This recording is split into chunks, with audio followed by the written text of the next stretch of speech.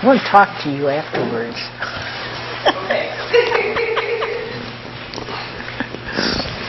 Welcome everyone to the City Council meeting for Monday, March 25th of 2019. If we could have a roll call, please, ma'am, to establish quorum. Harry Meyer. Here. Melissa Greene. Here. Terry McClung. I'm here. Mickey Schneider. Here. Susan Harman. Here. Bob Thomas. Here. We have 6. Before we get going, would you please turn off your electronic phones and stuff so it won't interfere with our recording device? And the pledge allegiance. I pledge allegiance to the flag of the United States of America and to the republic for which it stands, one nation, under God, indivisible, with liberty and justice for all. All right. Get a motion to approve the agenda? So moved. Second. Okay, motion second. Any additions, corrections? Since lawyer isn't going to be here, should we move number 2 to the next meeting? Are we doing the minutes or The agendas first? We're doing the agenda right now. Yeah, moving the unfinished business of the ordinance addressing animals. Yes, number 2. Number 2, and also probably the ordinance for number 1 under new business. Okay. All right. Is there anything else anybody have? If not, all those in favor of the agenda as amended, signify by saying aye. Aye. Any opposed? So moved. Get a motion to approve the minutes for March 11th. So moved. Second. Okay, motion and second. Any additions, corrections?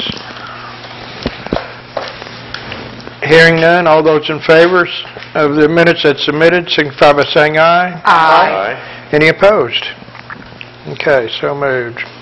We do have some vacancies in the Planning Commission and also have 1 vacancy on the CAPC.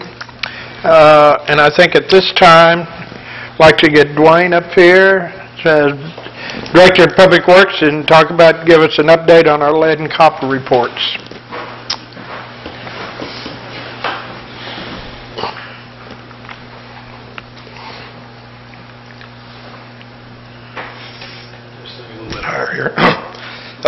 We just now have our consumer confidence report down for 2018, so we'll get that on our website. It's on the state website right now, and it's the wording's a little different. It's basically the same, and everybody could check that out. Like we said, I think the concern was our last run. We were close to the limit, our 90 percentile. So that's why we're going to very interested in see our next run, which is coming up, what we're going to come up with. So, I think some of the confusion was, the city of Harrison had busted their limit, and so back through Carroll Boone, we're starting a treatment of the water from Carroll Boone is going to try to raise the pH, try to make the water a little less corrosive, because we're talking about the lead, the plumbing, and the residential structures, and of course corrosion will happen with any metals, of course, in the water, especially between dissimilar metals. So it's just a matter of the amount. So this is the states approved this, and this should help us too. So we're going to see how that goes. We're going to be contacting people. There'll be some other people that haven't been contacted before on our sampling pool. But I think we had some stuff that just came out in the paper. So has anybody got any questions of? Okay, I have a few. Just bear with me. I understand a little more about the causes of the lead in the water supply, as well as the testing procedures, thanks to the documentations you have on your website. I'm glad to know that we have kept up with a more frequent testing and sampling, far more frequent than is required by the state, correct? Okay. Over the past 11 years. Is it true that the State Health Department told you that Eureka Springs tests for lead more frequently than any other city in the state? Well, well, we were the only ones to request extra testing outside of, because the way it's set up, it starts out at a 6-month interval, and then you work up, and then you get to a 3-year, and we were the only ones that had asked. We didn't want to wait 3 years. We want to test every year. So is this testing frequency required by the state, or are we just doing it to keep on top of things? Yeah, well, we had been. Now, the thing as we move forward is we're going to, everybody within the Carroll Boone Water District is going to kind of start fresh because of this treatment. And but everybody had been on a 3-year cycle until Harrison, busted. So. But we had to get approval. That was they didn't know if they would allow that because they're paying for the testing. So, but we did in that, and then it kind of showed that after the fluoride, it seemed to it raised. So we're wanting to, and we're glad we're going to go back, and so we look to go 2 times this year. We're going to test twice. This is 2019. Okay. Good, good. Well, I'm glad that Eureka Springs was in opposition to the fluoride, along with a number of other cities prior to the 2015 enforcement of fluoridation of our water supply. While some debate whether fluoride causes lead levels to increase or not, isn't it true that our leads per part per million have increased since 2015? Yeah, I mean, that's, of course, the health department is not, they don't look at that as a possibility, but they have, and that was the thing that we were worried about, and that's what we made that point when this first came up, when that law fell upon us. So it's been a worry ever since. It isn't, and I just caught something about it on the news. Isn't there something going on in Arkansas now that cities of a certain size can refuse it? Well, it's set at 5,000. There's been a couple of water providers that haven't complied yet, and they've all lost. But there's a new bill they're looking at now that would change the amount of persons served by that, but it wouldn't catch Carroll Boone. So, I mean, it doesn't look like this session there's any hope. Well, bear with me. I've got a couple more. Is it true that the known galvanized pipe in the city's water distribution center was replaced in 2008-2009 timeframe? I think this was concentrated in the Ridgeway, Linwood neighborhoods. Yeah, a lot of that was some lead service lines. When we were looking back then of the city, last decade ago, whatever it was, were beyond the limit, and we discovered that there was some lead on the city side, and we assume there are probably obviously some still out there, but finding it and getting it out of there. But we found a cluster in that area, and we took that out. That's one thing now. The state EPA is the fear of if you're cutting that and whatever. We were completely replacing it, but you have to be very careful removing that. Stir it up. So the remaining galvanized or lead piping that remains is on private property? 99% of it. And when we pull our tests, off the mains. In most structures, we're not pulling anything, as far as lead content, but we're not saying we're 100% out of that. And mostly, what the galvanized we had was just fittings and stuff. But there was some lead taps from the main to the meters. And that's something we're still, if we discover it, it comes out. While we're still under the action levels of lead, assuming continuing increase of 10. What is the action plan for us here in Eureka Springs to migrate the lead levels? What's the next step? Well, if the way they look at it, the state, it's added there, but it's the responsibility of the individual water system. So a corrosion control plan would have to come back to the city, but with Harrison, who had started theirs, and for some reason they allow like a 3-year period to get it started. That's kind of when the talk was that we're close, and Carroll Boone was going to have to step up, which they did. We appreciate it. They stepped up, and so we're putting a corrosion control plan in place now, which will be for and we'll see how that goes. If past that, it could get to the point where we're going to have to take over and inject locally, like orthophosphates within within our system. Okay.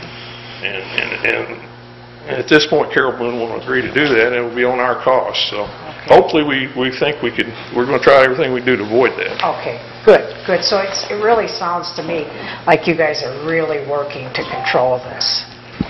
Yeah, we don't want to get into a situation where we are, and if you bust too far over and you can't pull back, then the state basically takes it over and tells you what to do, and sometimes that's, it's not the most cost-effective way to go. So. Right, right. But that's something the federal guideline at some point is going to change, and they've kicked it down the road again. But they're going to tighten that down at some point. But right now, our goal is zero lead, but that's going to take a lot of home plumbing to be completely redone, and we don't have the authority to step in. Okay, Mr. Mayor, does the city have any resources to help like grants or something to help homeowners? No. Do you know of anything that could help homeowners? Not that I know of. I don't think the state has anything either. Okay, all right. Yeah, some other states have made funds. Of course, everybody knows the Flint, where the federal had to step in and flow some money in there. But I mean, if it got to a point, there would be some. But some cities have made a voluntary, where the citizens could pay extra on their bill to cover. They do that sometimes for delinquent payments, or they're doing that for lead. But that with the size of our city, it's hard to get much of a pot of money. Yeah, I understand. I just think there's probably some homeowners that may be economically challenged that are going to have a hard time. Yeah, and that's something, if we can find it and they know it, there's ways to like flushing, making sure the way you use your water, turning your hot water heater down, there's things to mitigate that. And they talk about the filter, but if it's in your plumbing, I mean, you could put a source filter in there and just use it one point, but it's hard to deal with. And then, of course, we've always said to people here, if on the filter, they might want to take the fluoride out too, which steps the filter up a little bit. Yeah, I think there's a lot of people that would like that to happen. Is it possible that we could get on our city website what you were just saying, some tips on like the water heaters, how to maybe help homeowners, just some tips? Is that possible? We've got some. We could up that. Some, like you said before, as a use. You bet. Okay. That would probably be a good idea. Okay. Thank you. Thank you for taking the time with me. You bet. You bet. Okay. Mickey? Okay. I had one question. I've got a whole list here.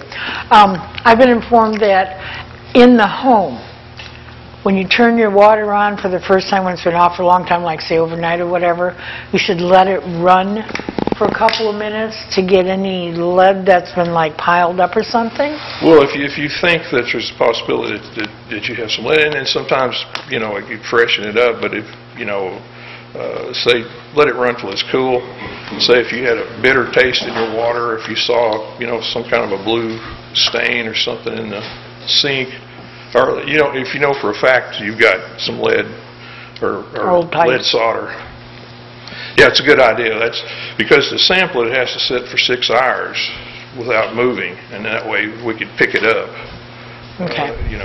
Well, all these houses that you're using as the ones that they're trying, you're saying that those pipes are just sitting, so what they're sampling is stagnant water, so to speak? Yeah. Overnight water? We have to count on the person that agrees to do this, to agree that, they sign off that it's at 6 hours. And some people, of course, can't do that. And it has to be where we can pick it back up in a timely manner to have it sampled. There's a 14-day window there, so. Okay. Okay, so in regards to all this stuff that Carol Boone is trying to do, has anybody bothered to talk to the state in regards to ending this stupid crap? Like we fought for years? I'm serious. Has anybody hit them lately? The whole world is ending it. So what does Arkansas do? Oh, let's go ahead and do it. Has anybody reminded them of this? Has anybody bothered to send bills to the state since they mandated. And that was something I told Carol Boone, if they were going to be too weak to sit there and fight them anymore, I'd be glad to send all of our city bills for new pipes to Carol Boone. And they could either pay them or send them to the city. Why don't we start doing that? Well, we've tried to fight it, and there's not anything scientific that they'll accept that we can bring in. That's because it's Arkansas, and logic doesn't count in this state. The whole world is ending fluoride. The Ozark Mountain Water District, I think Madison County, they lost in court. I believe they're going to go ahead and do it, but they're supposedly Ozark Mountain Water District, Mr. Anderson they're if they go through with it, they've voted to move it to the Supreme Court, to appeal it. It's based on, and they're basing it on like the Carol Boone used it to say, the population is small here, and Eureka Springs voted against it. It's kind of heavy-handed, to come in and do it.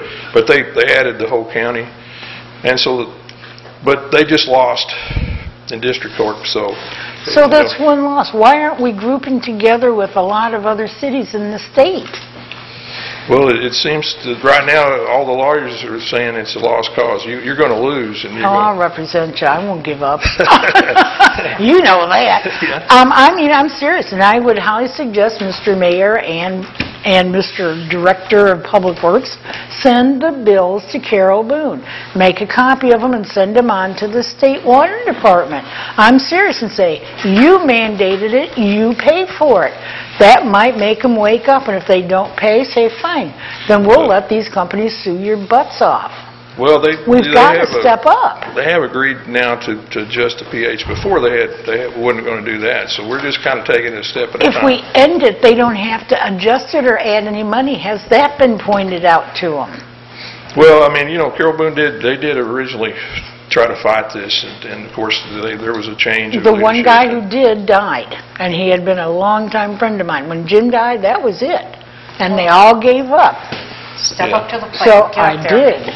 So why aren't we still hammering home, saying, Harrison wants it, they can have it, cut us out, which was the other option. They did not have to give it to us. I had attended, of course, we didn't know it was even going to be voted in, of course, so they had a hearing. I did attend that, but at that point they weren't accepting to change it, they were accepting how to implement it. So there was some, it got kind of heated, and the health department got angry and cut the whole thing off.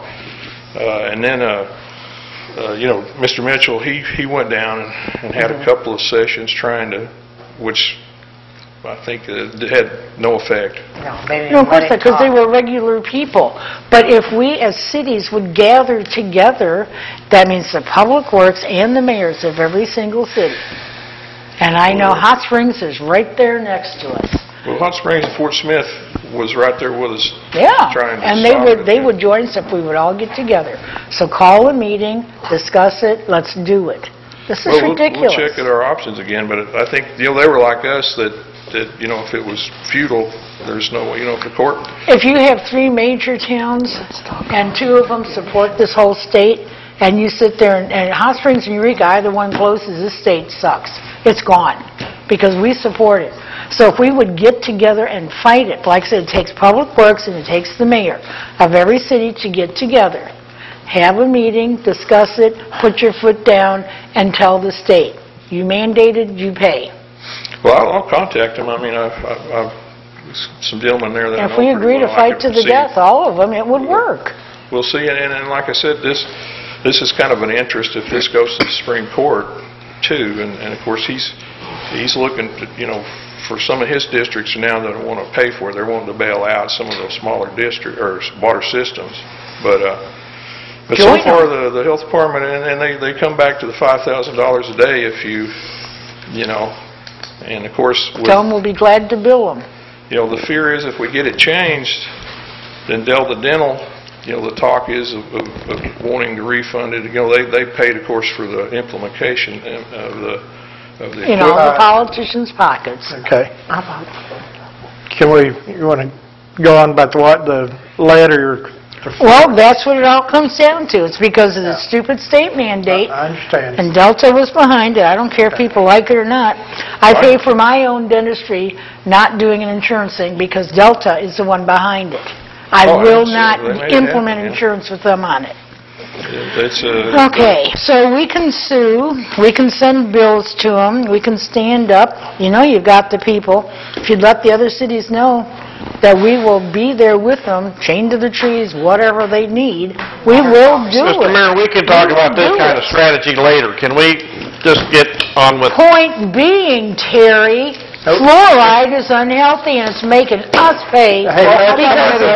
Wait, let's keep So if you going. will check into all that Let's go. kind of stuff, talk to I us, will. and then let me know, please. Okay. I'd appreciate it. I'll see what their feelings are at this point. Well, tell them we'll be there tooth and nail.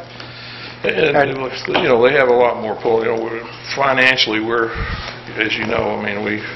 And the state will sink if either us or Hot Springs closes.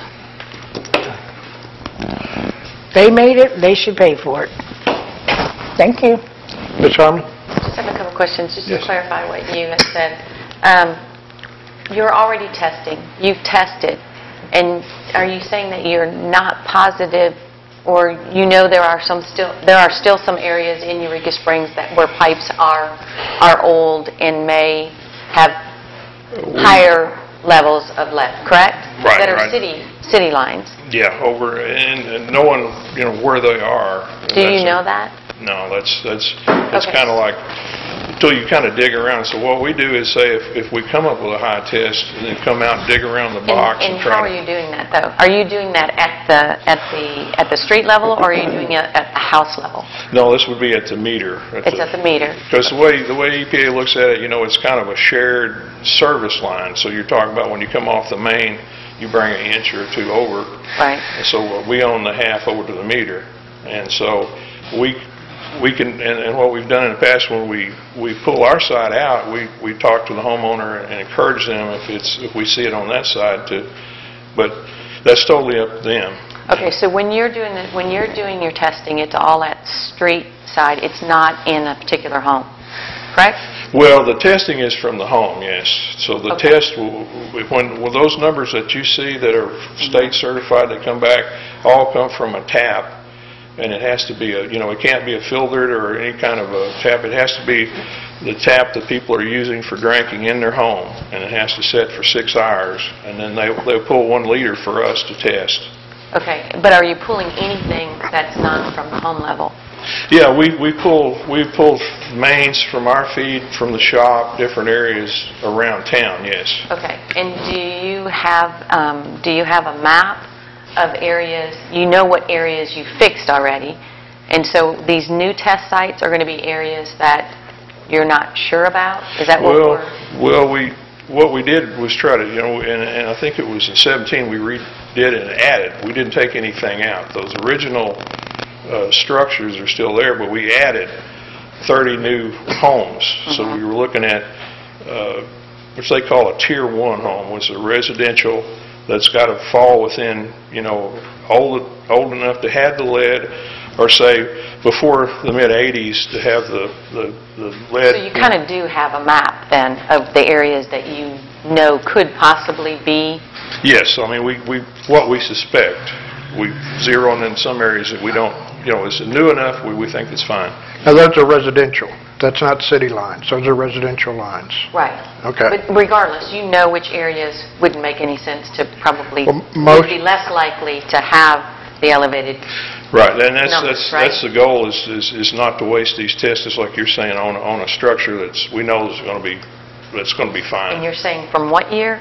19, what is Well, it? we looked at half of them from structures that was built before 1920, and then we looked at the other half that was built before 1986. So we kind of pulled, the county records when the structure was built, and then we tried to look what we could if that plumbing had been redone, if we knew it or there was records of it. So we placed those as Tier 1 as most likely, and some cities can't get enough, but we have no trouble with getting enough structures at Tier 1 here, obviously. So we try to look at those areas is what we're testing. Okay, but there's nothing, I know you had mentioned to Melissa about putting some helpful information on the website, so maybe on filter information and things like that. Is there anything on the website that and I'm not trying to cause alarm or anything, but is there anything that you would be able to put on your website that would be able to identify the areas that do you have a working map of those areas that you suspect could be higher, or those areas that are not? We've kind of, it's kind of one of the structure. Of course, some other structures could come into that area, but it is the older part of town. So where you're talking, the loop and areas and different. And when I started looking, it was a lot older structures than I even realized. And we probably should up, the type of structure. And I mean, we can't just say, blanket at a street here or there. Right, I understand that. That's what I was asking is there kind of a time frame that you could, additionally put on your website with the items that you had told Melissa that could be, maybe houses that are from, 1920 to whatever, maybe more susceptible, those homes that are from 1990 and on. I mean, just to reassure people that they may have an issue or may not have an issue based on the, We've got some of that. We'll review that, and like I said, we're adding. We'll make sure that we make sure that's strong. But we've got some there, but that's one thing. Like you said, trying to service line removal and trying to get the education, public education up is. We have a lot of those datas down because at a certain point, the state law said you can't use any more lead in your fittings. Exactly. And that's on the website. But, so those period of time is noted on the website. Okay. Basically, if you've got an old historic home and you've not redone your plumbing, then you probably you can have it tested. But if your plumbing's been redone, like most of them have been, more than likely you don't have a problem. Yeah, the copper hadn't been a problem. It's usually within the type of soil, and we haven't seen that. But the copper, back before 86, they used it was half tin and half lead, and it worked better. And so that's a lot of it's out there. So I mean that's. I guess I was just wondering if you had a real working. Well, we're trying to what we can identify it, and sometimes I almost have to excavate it to discover if it's there. But we've got a general idea that the odds are, and we'll up that. Okay. Mr. McClung? So 86 is kind of the change out. I've heard that date, that year. That's kind of when they banned that. Yes. They banned the lead and even in the copper, in that alloy and all that they use for that malleable pipe. And yeah, and so, some of the brass, the brass had lead in it to make it soft, and that wasn't till 14, so just a few years ago. But the odds are that you're not going to pull higher, but you never know. Right. Of course, the corrosion of the water or something. Yes. Well, that's just my concern that as we have reduced the problems with the city lines themselves, and it's more confined to the user line, from the meter on to the home. And a lot of people did replace the lines in their structures when they remodeled, but their service lines may still be the old lines that were always there. Those, weren't necessarily, unless they have a leak or something, why dig it up? Unless they had trouble. That's right. So that, I think, is the thing as we proceed, go along with this in the next couple of years, where we need to maybe have some kind of program if people need that, then where they can do testing and assist with that testing, and then if they're financially, in need, then maybe we can help them in some way, or at least, help finance it or something. I'm not sure what the deal is, but there's a thing going around right now that the city has that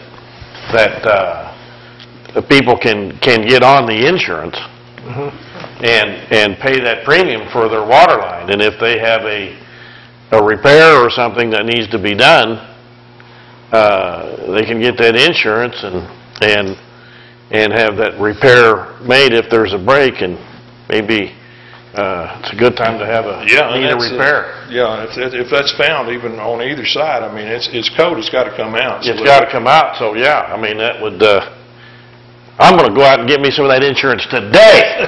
That's what I'm going to do. I got mine National last League year. said, yeah, that's kind of the reason they postponed the revision, the latest revision of lead and copper rule is the burden it's going to place on individuals, and I think it's what they've kind of, how do we do this? If we slap a zero lead in right now, how does that get paid for? So it's still in discussion at the federal level. So it's not only here, like I said, it's any older city it's going to be an issue. And Mr. Meyer? Dwayne, I went over to Carol Boone and looked at a lot of their figures that they had, and the water coming out of the lake is like almost neutral. 7.343, something like that, and at the present time it's coming out with a pretty high pH. It's 8.47, I believe, was the latest figure. They're adding lime to the water and doing quite a bit.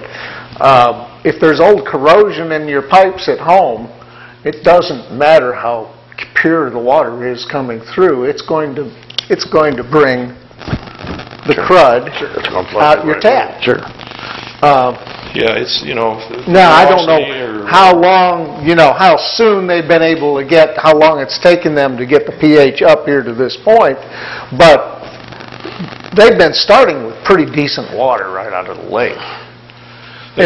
outside. I mean, we are kind of fortunate where they do pull our. But this isn't the Flint River, so we're doing pretty darn good, and I don't think 65 pounds of fluoride in 8 million gallons of water is really the issue. I think it has more to do with the old pipes in town and the fact that this issue has come up and people are now beginning to pay attention. Yeah, well, everything's aging, but like I said, they're running about, they'll run an average about 0.67 or something fluoride parts per million in the water. So that was one of the things, and Olson, which the panels, all the Carol Boone stuff, they did it for us. They went ahead and kind of did a study of looking at different cities, and they had fluoride, and there was a worry, but there was nothing they could prove, like you said, that it was just going to stand out and say, hey. And the water, like you said, Carol Boone was slightly corrosive if you ran the, I mean, that's just barely. So right. So and they're taking care of that. So. No, sorry. Okay. Any other questions for Dwayne? Thank you. Thank you very much, Dwayne. Appreciate it. Thank you. All right. Okay, this comes for our public comments. Yeah, Bob Jasinski, who's had massive problems with corrosive water. Hopefully it's going to subside. I have a less controversial issue. I spoke to the mayor about this quite a while ago. It's about putting in roundabouts at the two intersections where 23 and 62 come together. And as the mayor pointed out, there was no money for it, but if you've been reading the paper, I understand they're going to impose new taxes and they're going to have millions of dollars available. Also, I read in the paper last year, I guess it was about 5 or 6 months ago, there was a meeting called by the Department of Transportation with regard to work that's supposed to be done on 23. I don't know whether anyone attended that, but since there was no money at that time, I figured I didn't have a chance to go, but that would have been an opportune time to mention it. Now, second, issue number 2, John Speed sent you all a letter, and there was one comment in there that got me thinking about looking through the code, and that's where he was saying that he was upset, number 1, about this letter about saying that he had to sign an affidavit saying that he resided on the premises. And then he went on to say that, and planning has no business bothering me about it. Well, he was 80% right. Now, if you read the code, he has 4 units there which are grandfathered in. He doesn't have a CUP on those. Commercial properties don't have a CUP for bed and breakfast, and the affidavit is also going out to commercial B&Bs. He does have for 1 unit a CUP. Now, he pointed out correctly, too, that there's no requirement in the code that he go ahead and sign an affidavit. Now, I'm bringing this up, too, to show the dichotomy and the unfairness in the system here, that if you are in commercial or if you're grandfathered in and you don't have a CUP, there's a different revocation procedure. And for the people who are grandfathered or who are in commercial, it would be a license revocation procedure to take away their occupational license in the event that they don't have an owner residing or a manager residing on the premises. If you do have a CUP, then, John Speed pointed out, planning has no authority. So he was 80% right, 20% wrong. Since he has a CUP for the one extra unit, planning would have authority to revoke that CUP. So what I think is the solution to this is something I pointed out a long, long time ago. Adopt Fayetteville Ordinance for the revocation of CUPs, which has a more humane process rather than the draconian system when it goes to planning. If you read the ordinance, it says that unless the property owner shows good cause, that planning shall revoke the CUP. There's no discretion given to them. And as a matter of fact, Glenna Booth, when she was asked how do you enforce the law, she enforces it with the 10-day rule. You see, if it's a occupational license, you're given 10 days to correct the violation. If you go through planning, there is no grace period. It's revoked. 7, 6, 5, 4. And by the way, Dr. Covington says fluoride is good for the water, and what you should do is boil your water with cold water. He and I have argued for 3 years over that. So I'm going to leave this with Bob here in case anybody wants to go. I'll boil my water till it's real cold. Then I know that it's good. Oh, you have sugar.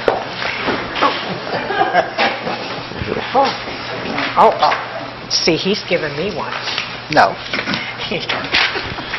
Y'all, I'm Dan Bell, and as many of you know, we're building 8 houses we call Eco Village as a way of helping homeless, mental health, people coming out of jail, etc. We're getting close to being done. We hope to have people in by June. And good news is we're coming in under budget well enough that we've added 2 more homes that will still fit within our construction loan. By doing that, suddenly we're very tight on finances. But we got 2 more homes for them. So anyhow, Friday I called Beth at Public Works because we're ready to have our water meters hooked up. And I said, how much is it going to cost? And Beth gave me the number. Now, I was thinking it might cost about, $1,500, $2,000 to get our water meters hooked up. $8,853 is what I was told it was going to take to get us hooked up. So anyhow, I went by and talked with Dwayne. Dwayne's real cordial and has been real helpful with the project. And he explains to me where that cost is, and I passed it out where you can see what it represents. There's a water connection fee of $1,600, meter deposit of $400, sewer connection of $2,400, application fee $200, a capacity charge of $4,200.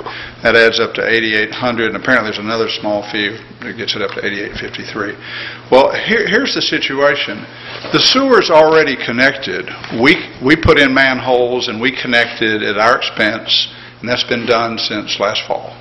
So that $2,400 fee seems a little high for something that's already done. I think it'd be reasonable to charge us something, but maybe something more in the range of $300. The capacity fee, Dwayne says the ordinance requires that, but that at the discretion of the council, it can be waived in certain situations, such as a school or a hospital or something like Eco Village. That's not in the ordinance, but whatever. So I'm here to ask a favor. Ask the council, after talking to Butch too about it, he suggested I come and ask the council to authorize Dwayne to waive some part of this fee. And what seems reasonable to me is to reduce the sewer connection fee, which we've already paid for, down to some more standard number, which is $300 per, which is already done. And maybe to consider waiving completely the capacity fee. And so, how am I doing on time, Kim? So I've got 40 seconds left, and I will stop. Any questions about that or what our project? We can't when you're on this. Excuse me? We can't when you're doing public comment. I understand, but maybe if I had a little idea what might happen Dwayne and I can know how to move forward with this. I do need to get the water hooked up. Don't leave. Can we add this to the agenda since it's We kind can of add it to the pertinent? agenda later on. Yes. No, I mean for tonight, since this is kind of an important situation and time. Well, it's up to the council to waive the formalities to put it on the agenda. It's up to the council. I'll make a motion to waive the formalities and put it on the agenda tonight. And I'll second it. Mr. Thomas?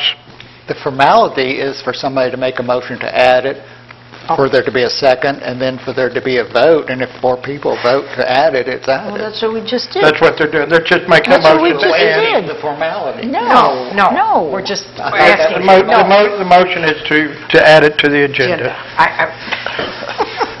Is there discussion on that? Okay, all those in favor, signify by saying aye. Aye. Any opposed? We'll put it on the agenda, sir. All right. Any other public comments? All right. That brings us down to, Oh, I'm sorry. I have a letter. Oh, yeah, we got I was asked to read from Gwen Bennett. They're short and sweet. Yeah, and I have one too. She says, "Dear City Council, the City Council is considering changing the number of members on the Planning Commission from 7 to 5 due to difficulty in maintaining a quorum. The Planning Commission is where we go to get permission to build a house, cut a tree, get a CUP, put up a fence, or rezone property. The Planning Commissioners also serve on the Board of Zoning Adjustment, where one would appeal to decisions by the city regarding enforcement, denial of permits, variances to lot size, setbacks, and the like. The council should not reduce the number of commissioners to 5. I believe that something as important as property rights decisions should be made by the current number of commissioners, 7, in spite of the difficulty of citizens reluctant to serve. More varied opinions make these important decisions more fair." I think I need a motion to discuss item 1. Oh, I was going to ask if I can read the second letter. I need a motion, if this is regarding this. Is it regarding? These are public comments. Okay, all right, if they're public comments, go All ahead. right, so I'm All right. asking to read letters. Let the second Go ahead. Okay. Okay, this one is from John Speed. Excuse me. And this went out to all the council people and quite a few others. This past week, much to my irritation, I, along with other B&B owners within the residential areas of the city, received a letter from Eureka Springs Planning Commission Chairman Ann Tandy Sally. The letter, dated March 15, 2019, instructed us, the aforementioned owners, to complete an attached affidavit certifying that we live on the properties of our respective B&Bs, that we have the affidavit notarized, and that it be returned to her attention by a specific date. While this is not an arduous task, it is one that I am refusing to do. Now let me explain why. When I purchased Hidden Springs Bed and Breakfast almost 7 years ago, I was told by several business owners that this city is hostile towards innkeepers and business proprietors generally. I was skeptical of this report, foolishly thinking that this simply could not be true.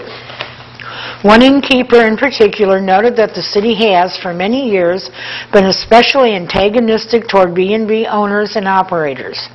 Here, too, I was sure that this was blatantly false. Events of the past years, however, have proven them to be correct. During that time, I have observed the ways in which this city haphazardly enforces code, randomly targets code violators, and oddly, also targets business owners who are trying to do little more than succeed in their ventures while trying to better Eureka Springs. If you do not believe me, I encourage you to examine past issues of your local newspapers, or, even better, read the minutes of past city council meetings, planning committee meetings, as well as those of the Historic District Commission. A perusal of these documents will be demonstrative, I believe, a pattern of government leadership that is unfriendly and argumentative towards business owners. And so for me, the letter from Tandy Sally was the infamous straw that broke the camel's back. I will not sign this letter. Additionally, there are no stipulations of my conditional use permits that require that I do so. To my benefit, Candy Sally oddly cited in her letter the related regulation which states, "The owner of the bed and breakfast shall certify in the application that the owner or resident manager shall occupy the premises at all times." The meaning of "in the application" is pretty clear to me. On top of this, Candy Sally is not empowered to enforce anything, nor is the Planning Commission given enforcement authority, and therefore she has no authority to send such a request or mandate. Please know that I stand well prepared to challenge this in court and will if necessary. In the interim, Candy Sally need not expect to find my affidavit in her mailbox. John Sweden. Is there anything else? No other public comments to be read? All right, then we'll go back to our unfinished business with Planning Commission's request. Get a motion to discuss. Motion to discuss. Get a second? Second. All right. Ms. Harman? I thought that planning nixed this and withdrew it. I thought so So too. why are we still talking about it? Because I think we're still on, we were on the third reading. We're on No. the third reading. We've never read anything. We ended it. Yeah, we're on the third reading to not put, or to leave the ordinance that allows us to put a city council member on planning and/or to do away with that ordinance. Okay. Correct? Right. There was, there was a planning meeting where there was discussion of asking council to drop it. There was no follow-through on that to make it clear to council that that was the commission's intention. That's why it's still on the agenda. Okay, so you're saying that there was no letter received, a formal letter requesting that it be removed? There was no contact following through on that decision. Okay, so just to clarify, if they were to do it correctly, they would need to send a letter, they would need to send an email or a letter or a request to who? Well, it could come to me and I could follow through. If it were in writing, that would certainly be preferable. Okay, so if they vote on it in a meeting, what you're saying is you don't recall or you don't know of any that was that you don't know that they actually voted on it within a meeting, in the meeting minutes. There was Just pull it back. discussion. I don't know that there was a vote. I can go back and check. Okay, so However, in the past, I will say that the chair has made it a point to say that she will do X, Y, or Z, and I was waiting to hear that she had followed through to say that it was to be taken off the agenda. So if I were to, can I make a motion that we request planning clarify their request? Yes. And I'll second it. Mr. Thomas, before we get into it, do you want to? Is this discussion? Yes. There was an email. It came out it was sent to all city council members, and it was from Ann Solis saying that they had discussed taking this back, and they had decided that they did want to take it back. That was in an email to all the city council people. Yeah, I remember that. So I'm sorry, maybe. Can you look at it and see if it was CC'd to the clerk? If it was, I can when I get home, yeah. Thank you. Mr. Buford is here. Mr. Buford, do you remember, would you like to, as a member of the Planning Commission? All right. We requested this sometime, I think, the end of last year. At that time, we didn't have, I think, maybe 4 members on the Planning Commission. We requested to go down to 5. Melissa Greene said, well, I think we can get some more people on there. Let us put it off till March. So we put it off. It was put off until March as far as the City Council voting on it.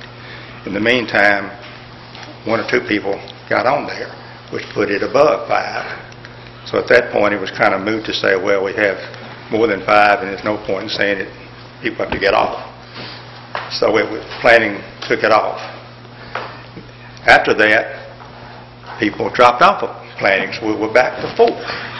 So the time frame is what kind of messed it up, because it got pushed back from like a November, December back to March.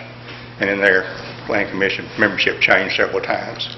But I do think we did agree to take it off because we thought we had more than 5 people, but we don't have more than 5 people now.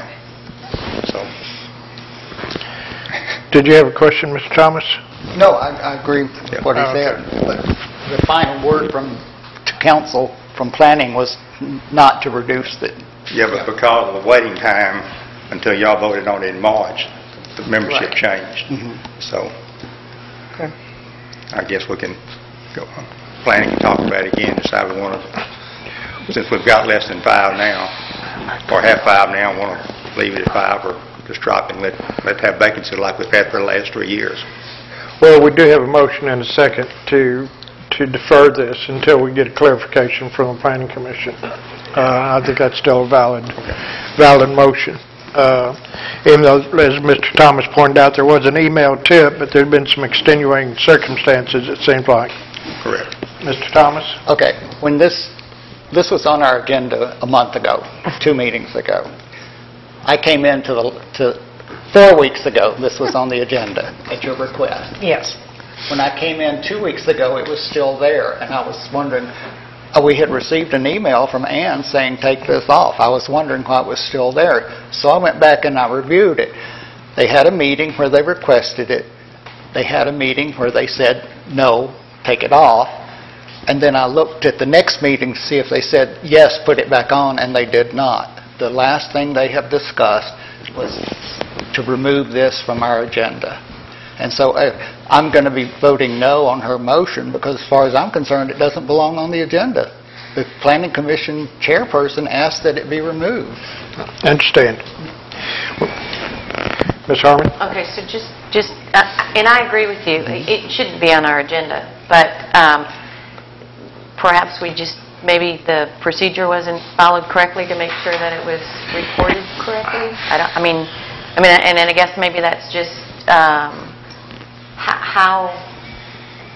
if a letter comes to City Council, I guess the question is, if a letter comes to City Council, but perhaps maybe Ann doesn't get it, or maybe the mayor doesn't get it, or somebody is missing off of that list, it's still valid, but we need to figure out how we communicate to each commission that they communicate it correctly so it gets on the agenda or it comes off the agenda. Maybe that's just our issue. I'm curious to see whether I was CC'd on it, because council puts items on the agenda, but they don't actually build it. And so if the information wasn't communicated to the people who actually affect this document, that's where it fell off the track. And that's kind of what I'm trying to clarify too. Well, by knowing who was once we find out if you were on it or not on it, then we just need to clarify to them, or into all commissions, I guess, how they go about making sure it's the there. question right now is whether or not to go ahead and defer this. Mr. McClung? Yeah, if we go ahead and vote on the motion made, it'll give the Planning Commission the opportunity to restate their position. That's all. I mean, isn't that okay? Sounds okay to me. Well, they send an email stating their position. Well, okay, so they send us another one. Well, it's not going to hurt anything. Yeah. All right. Let's go ahead and, all those in favor of deferring this until our next meeting, signify by saying aye. Aye. Aye. Any opposed? No. All right. 5-1. Yes. I will double check and get something from the chairman. All right, that brings us to the ordinance 2275, revoking ordinance 2179 on third reading. Mr. McClung? Motion to discuss. Second. All right, motion and second. Discussion. All right, hearing no discussion. There's 3 hands up. Oh, I'm sorry, I didn't see And it. his was first. Mr. McClung? I'd like to make a motion that we suspend the rules and read ordinance number 2179 on its third reading. by title only. I'll second. Okay, motion to discuss. Mr. Thomas? This was the ordinance that we read for the second time last meeting because we had the opportunity to reject it tonight. That was your rationale for not rejecting it 2 weeks ago. I don't see any reason to do away with this. It's an emergency backup ordinance, and I just don't see any reason. And also, I'm concerned. I agree with Gwen Bennett's letter. She expressed what I have been thinking, very clearly. You need to broaden the representation for vote of the important votes that Planning Commission makes. Ms. Schneider? What Gwen has said is exactly right, and you backing up is exactly right, but you don't enforce that by giving one person 2 chances to vote for or against something. I'm going to reiterate for the millionth time. It is unfair. People have problems with each other for whatever reason, and it is totally unfair to have one person be able to vote twice for or against an issue. It's not right. We do have the people. This is a normal planning commission situation, the on again, off again of membership. We should not drop it, nor should we allow council, if they're going to be able to vote in both places, to be on both things. We should just go back to the way it was. No council people allowed on planning commission. Ms. Greene? I agree with Bob, and I agree with what Gwen Bennett said and what I've said. I don't want to change the total of the Planning Commission down. I think it's important to have 7. I think that the people that sit on council, if they were to be put back onto planning to fill in, have integrity and ethics that they would have. If it was a conflict, they would know when and not to vote. And I don't think that there's anything unfair as long as you're following the law. Your vote's going to stay the same no matter what. Mr. Thomas? I have 2 points.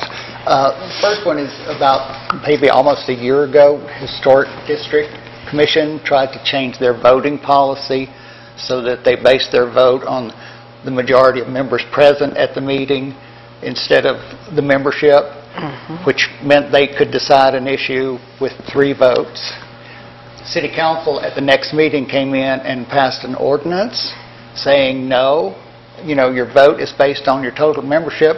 The reason that City Council did that was because we saw that with Historic District Commission, 3 people being able to make decisions for that commission was inappropriate. If it's inappropriate for Historic District Commission, it's inappropriate for Planning Commission. The second question I would have is, if planning drops down to 3 members, Ms. Schneider, which would we prefer? To have a city council person step in so that they can continue to do business, or just for them to cease to do business? Ms. Schneider? I didn't know if I could answer. Talking membership of commission, they would get people in. This is, after 45 years, we've seen this time and time again. They get down to the bare minimum of 4 people, and people have stepped up to the plate. They honest to God have. By sitting there and saying, well, because of integrity, yes, we have integrity. We would not have to worry about a single one of us at this table right now sitting there and using a like or dislike of someone, but you have to look to the future. Who can we say is going to be on this table in 10 years? We can't. And this has been the problem that has shown up time and again in EUREKA stuff, commissions, politics, however you want to word it. Time and again over the years, this has crept up, not, thank God, as bad as it does in the country, but we have had it happen. So you plan for the future. Just because we have integrity doesn't mean in 5 or 10 years all of them are going to have integrity. You don't risk the fairness to our people by saying, well, it's a little slow right now, we should put somebody in there. No. And when you don't have a planning commission meeting, and it has happened because they are short and don't have their 4 people, their quorum, they have to cancel that meeting, and so far, every time by the next meeting, they have had their quorum. People have jumped onto the plate, and they have done it. Ms. Greene? I can remember in the 17 years I've been here, I can remember times when we only had 3 commissioners, and for 3 or 4 months, we did not do any city business. If someone applies for a CUP, sends out their letters, and that meeting is canceled because of a lack of quorum, because there's only 3 members, that person has to reapply, has to send out the same amount of letters. 7 or 8 years ago, I was begged to be on the Planning Commission because they had 3 members. They didn't have a quorum. And I agreed. And I was going to stay on for 8 months, fill out that term. I didn't want to be a planning commissioner. Every time I came to quit, we'd get down to 4 members. And so I stayed for 7 years, mainly for that. I mean, at times we'd get up to 7. I think that, and I don't ever want to be on planning again, but I think this is an important ordinance that will allow, if there is a hardship, for our planning commission and our city to do business. Any other comments? I have a question, clarification, because I misunderstand. I thought that you served on planning under this ordinance. This ordinance was written so I could go on to planning because they were down to 4 people. But you just said, no, that never happens because No, I somebody didn't. always... No, I said, when they don't have a quorum, people have stepped up to the plate. At this point, it's the time she's talking about. That was when they went ahead and passed this, so I could go ahead and go back on. I've been on, what, 3 or 4 times? And it worked out So I just could go fine. back on, because I have integrity, because you would do, all of us here do. Who's going to say what we have in 5 years? That's the problem. But at the time, if you remember, I have said this since this has been brought up, it was understood, 1 vote only, either at planning or at city council. I have no problem with that. If y'all want to sit there and let council sit on there, but they only get to vote in one of the 2 places, I'll be all for it. Giving them 2 votes, I will not vote for. It's not fair. Any further, Mr. McClung? Can we, instead of taking a vote tonight, can we defer this again? You can make a motion to defer. I make a motion that we defer I'll again second. for the next meeting. And we'll hear something from the Planning Commission. We'll kind of get a little better feel. Maybe somebody's joined, you know, I'll during an second that, application. Jill. Let's just kind of give it a little time. We're not under any duress right now. Let's kind All of right, we got a motion to defer it for another meeting. Any further discussion? I already did. All right. Ms. Schneider, second. Any further discussion on that? I went with this. All right, all those in favor, signify by saying aye. Aye. Any opposed? I thought you said was there any discussion? I'm opposed. Thank you. Mr. Mayor, Do we have Mr. to- Chairman, Mr. Mayor, Oh, whatever. I'm sorry. You said, is there any discussion? And I started to discuss, and you... I'm sorry, I didn't know that, I asked it and I didn't see it, I apologize. Would you like to go ahead, I mean, we've already voted, Yeah, I've but already voted, thank you. do you have it, would you like to discuss My something? point is moot. Thank you. Okay. I apologize, I didn't see your hand up, Okay. Mr. Thomas. Pardon? Did you vote for this? No. Or against it, no? All right, that brings us up to our ordinance, resolution for police general fund capital. motion to discuss. Second. All right. This is a resolution that authorizes us to buy cameras from general capital funds. The money is there, it's been allocated, we just never put it into our budget, and so this is allows the finance director to go ahead and appropriate and authorize the use of these funds for to purchase 6 cameras and a server for the police department for the body cams. So, any discussion? Ms. Greene? I'll make a motion to assign the resolution a number and read it For passage. for passage. Okay, got a motion by Ms. Greene, do I have a second? Second. All right, any discussion? Ms. Harman, I just have a question. Where's the server going to be located? Police Department. Okay, so they'll have access to all of that. Is there a secondary location? It's going to be up in the somebody plan. Okay, so, but more than one person will have access to that. It won't be just the police department, right? No, it should be Police Department. These are police cameras. Okay. If, okay. Well, would Mr. McClung? I think what she's maybe thinking is that if something happens that's not kosher, that maybe one of the police stations might get erased, or is there a secondary I mean, typically location? what you would do Oh, is I'm you would sure have... there's a secondary. I'm not sure how it works. But Well, I know, it can be in the cloud, but if you're going to do this, more than one person needs to have access to that I'm sure- outside the police department. I'm not sure how that works, but I'm sure Well, they the would assign you legal, a password or Yeah. something so you get access. somebody would have Yes. access to it. Yeah. Okay, that's my only concern. He's the boss. So, any further discussion? All right. Roll call? Ms. Greene? Yes. Ms. Schneider? Yes. Mr. Meyer? Yes. Mr. McClung? Yes. Ms. Harman? Yes. Mr. Thomas? Yes. 6-0. The resolution number will be 752, a resolution to appropriate and authorize the use of certain funds from the general capital fund of the city to purchase body cameras and associated equipment for the police department.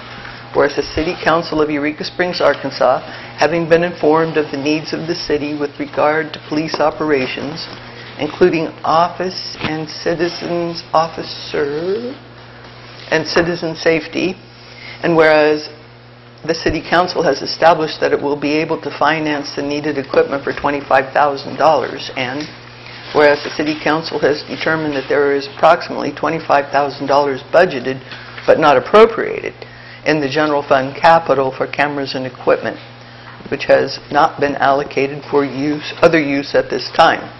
Now therefore be it resolved by the City Council of the City of Eureka Springs, Arkansas, that the City Council does amend the 2019 budget for the City of Eureka Springs, Arkansas to authorize, allocate, and appropriate the use of $25,000 now in city funds under general fund capital for the purchase of body cameras and associated equipment for the Eureka Springs Police Department. Furthermore, the mayor is hereby authorized to assist and oversee the city departments and commissions in use of allocated funds. Ms. Harman? I know this doesn't have anything, well, I know we've just done the ordinance or assigned it a number, but what would we do in order to make sure that there were additional individuals outside the police department? I'll double check and see what the status Okay. is. Yeah, All right, and let thank you you. know. Okay. That brings us up to our next item, which is consideration of reducing or waiving parts of the fees for the water sewer connection fees for Echo Village. Motion to discuss? Second. I make a motion that we do, as Dr. Dan Bell suggested, and lower the prices considering what this is for. This would be the city's part of doing Echo Village. You want to have a specific reduction of, Exactly as discussed by Dr. Dan Bell. you reduce it down to $2,500? Yes. Okay. Did I get a second? Yeah, I'll second that. Okay. Other items? This was total, yeah. Ms. Greene? Well, what he was talking about, I would like to waive the capacity charges and the rest of them, because didn't you, Dr. Bell, say that one could be, Yeah, that's being canceled. okay, that would be the only one that we would And cancel. this drops to 3, and this drops to 25 for the total, taking out these two. There's a $2,500 sewer hookup. Yeah, come up to the mic. There's a $2,500 sewer hookup. 2,400? Below the 8,000? 2,400 that, But you want to drop to 300. Yes, because it's already hooked up, and there's Right. no additional expense incurred by the city. Okay, is it totally done, so could we just go ahead and delete the whole 2,400? We could, but Dwayne, I'm just Dwayne, do you want again, to join Can we get Dan Dwayne up here? to Verify All some right. of this. Dwayne, you want to come up and He thought it was kidding. see what we got here, too? You guys work together. Well, yeah, we talked earlier today, but, yeah, I don't know, capacity fee, I don't know how you're going to, I mean, if you waive that, I mean, you're opening a can of worms there. I mean, we've looked at, a school or something, if it doesn't add, like when the high school, of course, they closed one, and then we've done that in the past, but as far as just, since I've been here, we haven't just waived it. But Dan's got a good point. I mean, I'm thinking what we could do legally is with the sewer connection fee, because you're laying in, and we've talked about this before, is the lift station phase 2, Dan's going to maintain that. And then I know phase 2, that they're wanting some more information. I just heard today back on all that stuff from the health department. But, of course, we've knocked off, of course, 400 is refundable. We've knocked off 1,200 on the water because he's bought some stuff and they've laid in. But say that connection fee, that $2,400, if I couldn't waive it. It's a connection for each unit. But looking at the circumstances of what he's done because we can't hardly afford to maintain. The thought was if we maintain the lift station forever ourselves, that sets a precedent, so we maintain them all that come in, and we just can't handle it. So if we could waive the $2,400, I think would be something you could do without any problem. Okay, what's the capacity thing? Explain that in English, please. Well, it was set in, but instead of coming back and asking for increases in water and wastewater, it was set in not to put on everybody. So when somebody adds to the system or connects, it's based off a city ordinance. It's $3 per gallon, and it's set off of the type of structure. And of course, these are not to the point of a single home. It's not that expensive. But off our city code, we calculate that participating of gallon uses by 3 and then by 8. That's how we come up with that figure. So we treat everybody the same with that. Is this a one-time fee? Yes. Yeah. And that's the way it's set up. Then unless there's more added to the sewer system, because once you add it to, we have to treat it and we have to maintain it. Can that be reduced? Well, you could reduce it, but what do do you base that on? Yeah, I don't know. From this point on, if somebody else comes up, what do you base that on? Is the only thing on the capacity fee. The only thing that worries me is everybody will want to reduce at that point. Ms. Harman? All right, so out of all of these things, legally, which one could you do? That's sewer connection fee because, like I said, because it's a new construction, they're laying it in, and with the extra with Dr. Bell, he's going to take over that lift station. So. Okay, is there any portion of that you still have an expense associated with? Well, we have an expense, but not to that degree. So I guess what I'm saying is, what number would you feel comfortable with? 0. Well, we can. Just one hookup is $300, so that was considering the 8. So you could leave it 3, but I said, legally, if the council wanted to waive that based on the facts here, you could waive the sewer connection. Now, capacity opens a whole different can of worms. But again, what I'm asking you is, you still have a cost associated with that, correct? Yeah, and it's at some point, I want to come back and we need to raise those fees. There are certain fees that were. Okay, so. But not just across the board. But so again, the question I have for you is not what City Council wants to do, but what do you feel comfortable with? I'm looking for a number. Well, if, as long as we have the guarantee of the cost reduction from the lift station, I think, which we shouldn't have any problem there, right? We keep talking about the lift station. That's not even where we are. That's a potential out in the future. This has nothing to do with next phase. This is just this phase, at this moment, right now. So I don't want y'all to be confused about some other lift station.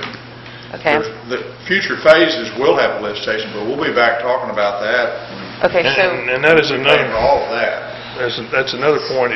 When phase 2 comes in, how do you want to handle that? I mean, because that increases capacity fees. Anything that's built from this point on would have fees. Okay, so I'm sorry, but so what are you comfortable with?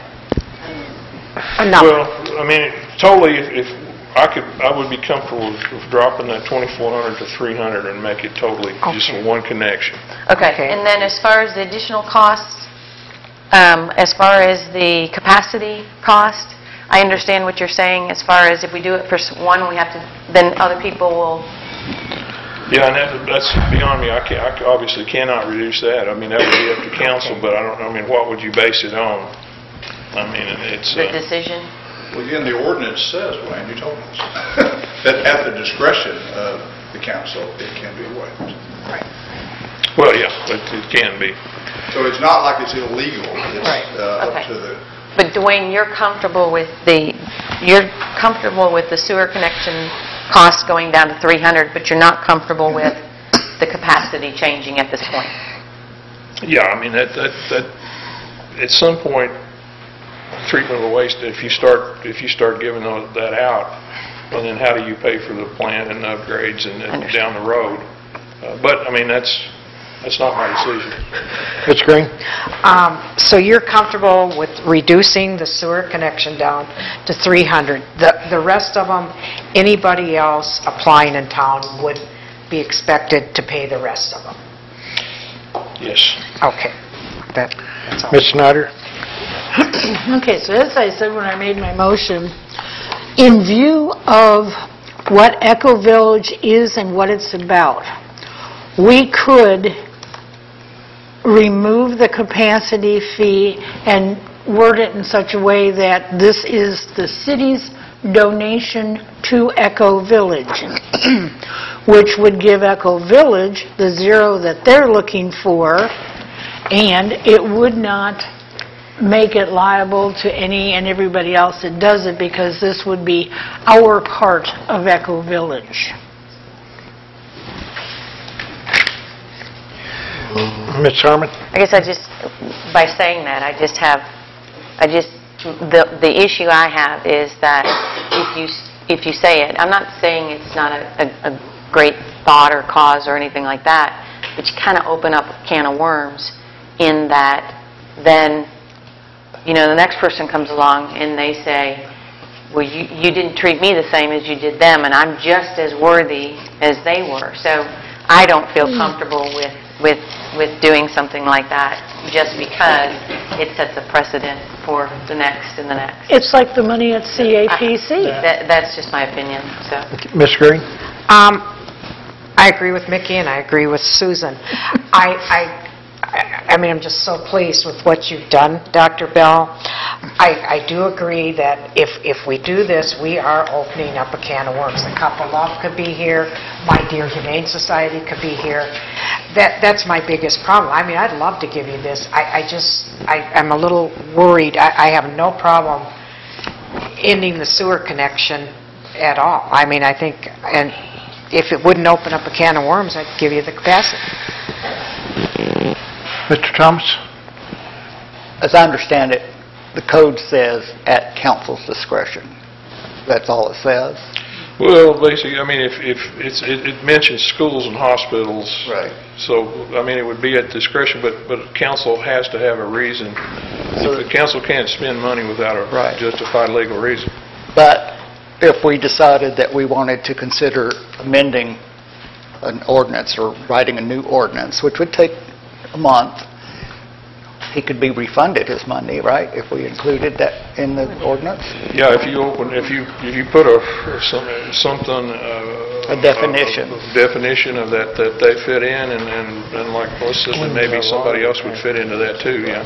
I'm still And our definition then, when we write this ordinance, our definition could be specific to charitable organizations, 501c3 organizations. We could define who's eligible. I think that's a good way to go. Limited opportunities down the road, limited options. Right. Mr. McClung?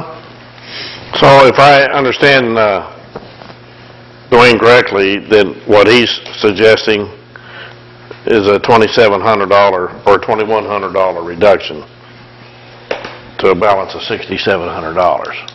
Yeah, and we, of course, and based off of the situation, because we're taking those mains over there that he's laying in, we've knocked off $1,200 off the water already. We reduced $1,200 off the water tap fee because we're not doing completely all that. We're coming in, setting the meters, and have to pay for those. And of course, at some point it'll get $400 back. Deposits will come back, but.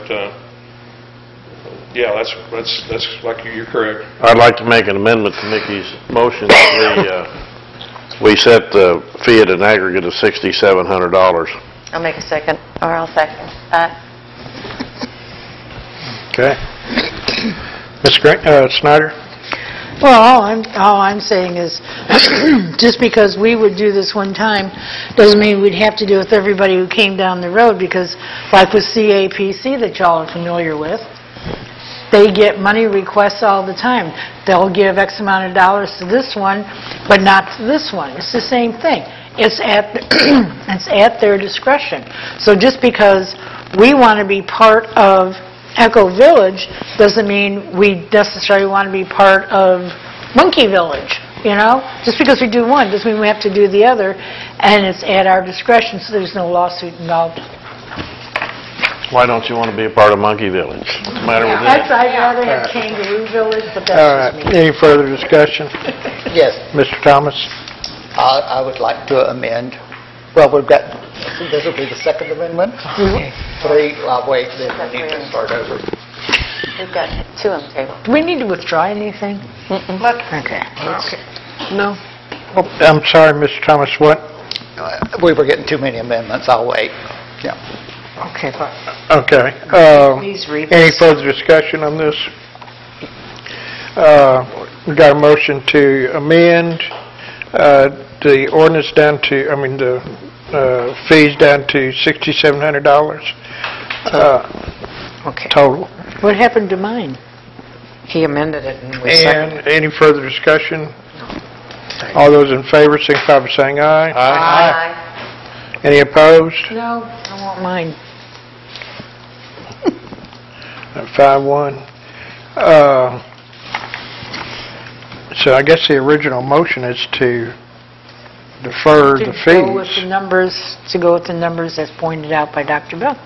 Is that correct? No, it's been Well, the amended to amendment 6,700. overrode Yeah. the original motion. So that makes that, So that makes mine null and void, because I'm the only one for it. yeah. And I'm not sure there was a second to the motion to remove the capacity fee. I did. Yeah. Oh, thank you. She seconded my Yeah, I thingy. did. Okay, so are we good with that then? No, we still have to actually vote on approving That's what the I, idea in general. that's what I said with Based on- the original motion Yeah, was to that- reduce it down to The 2,500, right. But that got amended down to 6,500. 67. And that was the And we just amendment. voted on the amendment. All right. Well, that's what I asked. So I'm going to make this, the motion is to reduce the fees,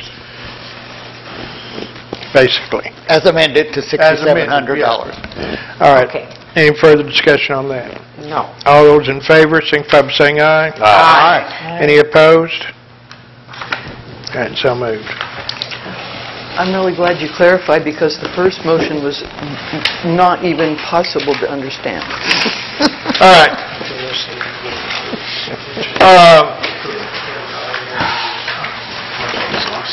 That brings us down to agenda setting. Mr. Thomas? Yeah, two items. First one would be a report from our ADA coordinator on our transition plan and status report. Okay? And the second one would be a discussion of, I don't know the number or anything, but the statement in the code that says at council's discretion. I'd like to discuss that and see. The ordinance update. On the water, yeah, okay, I understand. Well, your discussion, what we're just talking about, reducing the fees, That capacity statement fee. at council's discretion. I'd Okay. like to look at that. We'll get a copy of that ordinance and bring that up. Okay. Question, are you talking specifically about the capacity fee? No, just that changing the Any payments of the at fees. council's discretion. I think that is a capacity fee. Oh, only? I want to make sure I understand Okay, well then, exactly what whatever part of that- code you're talking about. Whatever that statement, wherever that statement is, that's I'll what I find want. out. And I believe it's a capacity fee. Anywhere and everywhere that statement is. We need Ms. Schneider? seconds. Oh, do we have a second? We need a second on both. Second. On both. On both. Ms. Schneider? Do we need to add a discussion about adding siren warning signs, or was that something that you were going to work on with Dwayne? I'm sorry, what? We talked a month ago about putting out warning signs in the area where the month, or the third Tuesday of the month, to warn drivers, don't have a heart attack at noon. All right. Is that something we need to discuss, or is that something that gets dealt with Are we scaring, through police, public, are we and mayor? scaring drivers? Yeah, we're scaring I almost went drivers. into We're scaring Ms. I almost Schneider. went off the highway because I was right there when All it went off. right, we got a I had no motion. idea. I'm going to put that on the council agenda. Okay. If council wants it. Yes. Sure. I'll Is there a second second? Thank you. All right, any further? Anybody else? All right, council comments. Mr. Thomas? Yes, I'd like to ask everybody on council to go back and look back to when we voted on the HDC ordinance, or it wasn't HDC, it was an ordinance that said that all commissions would have to base their majority vote on the number of members, because I think that applies to the reduction of planning commission staff. I'm But- sorry, is that something that Harry and I can access since we weren't part of? Right. Okay. You have a copy of that In here. ordinance. The newer one? You The new have ones a that you just copy gave me? of that Okay. ordinance. Okay, perfect. Ms. Greene? Okay. I would like to say something that's very dear to me. There is a House Bill number 1778 by Representative Jim Servilla, R of Little Rock, toughening animal cruelty laws. I would ask that you as citizens lobby Bob Bellinger, our state representative, to support Bill 1778, especially since he was very prominent at the Good Shepherd Humane Society Gala Saturday night. So I would think he would be in support of it, and I would like to ask the citizens to please lobby him. And otherwise, glad to be here, glad to be alive. Ms. Snyder? Actually, nothing. Ms. Harman? Can I read something? Sure. Okay, so I just wanted to read something out of, and this is in regards to some of the questions about whether or not planning has the right or authority to send out letters asking for additional information and/or updates on conditional use permit pull Bs, or those that hold a cup. 140808 in the municipal book that I have for the city says that a conditional use permit is required for any use which is not a use allowed by right in any zoning district of the city.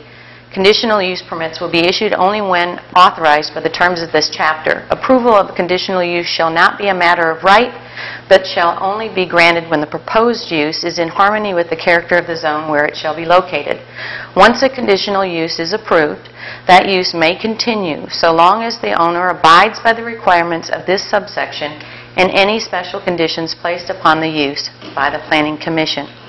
The conditional use is granted to the applicant for a specific use at a specific property and is not transferable. And I guess probably the one thing that I do want to emphasize is that that planning does have the right to place special conditions even after that conditional use is approved. So that's in 140808. Okay, anything else? Mr. Meyer? Nothing today. Mr. McClung? No. We've got some special things coming up. If you have not been around Upper Spring Street and down around downtown, you may have noticed, or you may not have noticed, that we've installed new doggy waste stations. So that makes all the doggies happy. There are 4 stations on the Upper Loop and 4 stations running along Main Street downtown. I want to thank Public Works and Parks for getting together and putting those up and getting them around. We'll hope that the locals and the tourists alike will take advantage of these stations to help keep our Eureka Springs beautiful and enjoyed by all, and especially our dogs. As far as events go, March 30th at 7:30 p.m. here at the auditorium, we'll have the Del Shores Comedy Night. And the next night, on the 31st at 2:30 p.m., we got Talent, a fundraiser to send local kids to summer music camp. And this is always a good show. So come out and help support our local musicians. And then April the 5th through the 7th, we have Spring Diversity all over town.